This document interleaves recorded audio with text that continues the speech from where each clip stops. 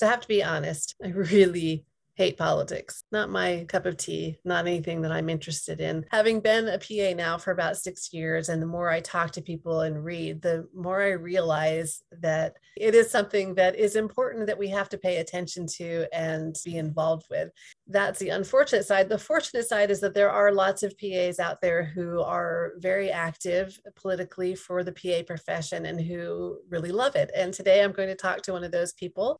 Hi, I'm Dr. Brooke Schweitzer. I'm a physician assistant. I've practiced in a whole host of capacities, and I'm currently in an administrative role as director of advanced practice for a large health system. In addition to my day-to-day work, I'm very involved with the legislative aspects for our profession.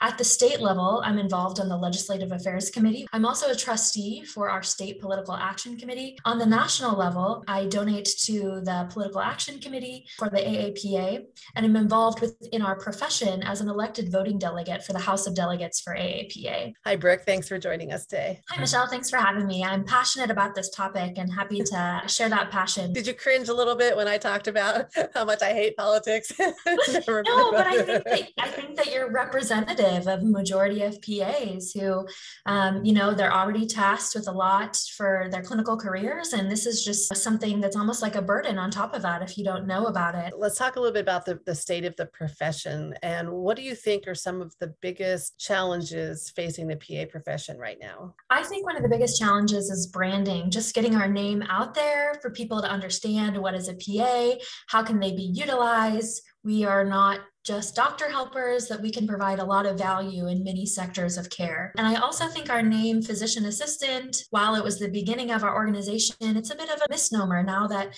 we help patients on a much broader scale. So why is it that you think it's important for PAs to be involved in the political process when it comes to our profession? I think it's important for PAs in all areas and all states to be knowledgeable about the laws that govern their practice. At the end of the day, it's the laws that say what we can or cannot do.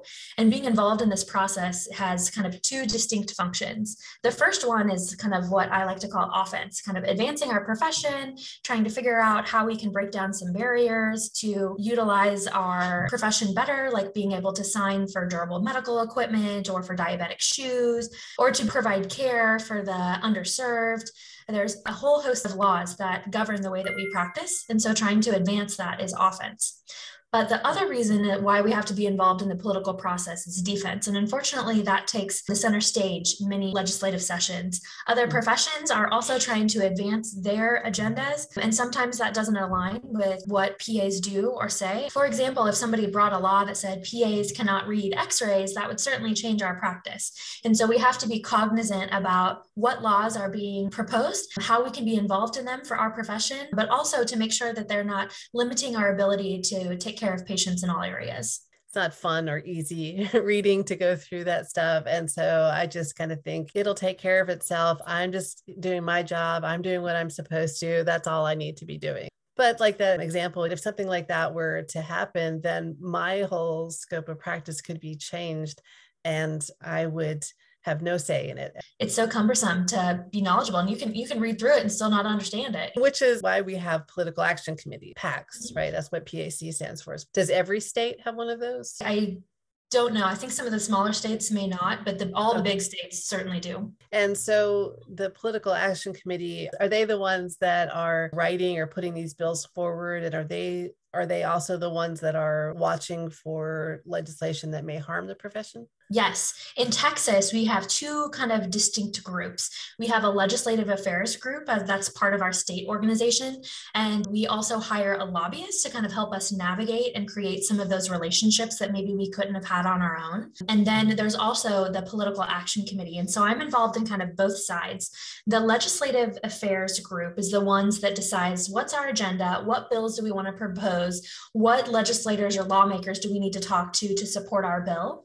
And then the Political Action Committee side is the one that gets donations for our Political Action Committee. And then we decide how to strategically disperse those funds to those legislators that are going to support our bills to get them across the finish line. See, that's so disheartening because to me, it sounds like we're basically buying votes from legislators. Am I misinterpreting that, or is that how politics works? Nope. That's how money makes the world go round, and that's same is true in Texas. And I think that that's just changing a lot over time. It's very expensive to run a campaign, and so donating to their campaign is one way to kind of get your name on the top of the list. But even more important is making a personal connection. Right. Ultimately, these legislators are not PAs. They may not understand medicine at all. They don't know what it's like to practice, and so it's our responsibility to teach them. Why is it important? Why do we need this bill? And how can we have you successfully lobby for us among your colleagues to get this bill past the line? And so we have to count on them to represent us, as we're not able to propose those bills ourselves. So that's why it's important for PAs to contribute to PACS, right? Because we have to have that money to be able to have our voices heard. Yep. Unfortunately, money is influence, and that's the name of the game in all kind of political realms. And so it does take money to advance our bills. We also have to pay our lobbyist, who is very valuable to us advancing our agenda. Physicians and nurses also have their own political action committees, which are much bigger and have deeper pockets than we do. So it's even more important for us to get involved. I see it listed like when you pay your dues to your state organization or to the national, the AAPA, there's the dues, and then there's where you can contribute to a PAC. Why is that separate? And is our money that we pay for the dues, is any of that going towards legislative efforts? Nope, they're 100% distinct and different. And that's because there are multiple laws that govern how political action committees can count their money and how they can spend it. Your dues are not going into any of the political work. That's solely the political action committee. Because I think, there's probably people like me that when I pay the dues, I'm kind of like, nope, no, nothing else going to the PAC as my dues are enough.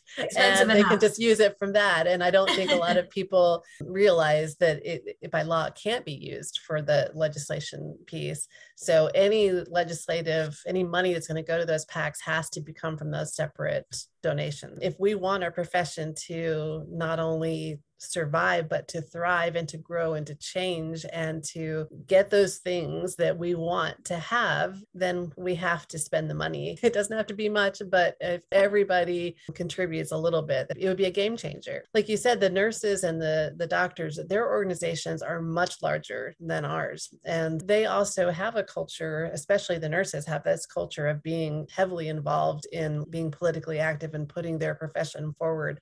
And I think PAs need to have some more of that. We need to learn from them. They've been very effective. And I think that we need to create a culture of getting all of our frontline PAs involved. What are some specific things that PAs can do to just become involved or help with this whole process? If you can't give money, there's a multitude of other ways to get involved. You can get involved with your state organization by joining one of these committees like the Legislative Affairs or the Political Action Committee to help send the money in the correct places and to make those decisions about what our priorities are. That's on the state level. On the national level, they also have a Political Action Committee for PAs.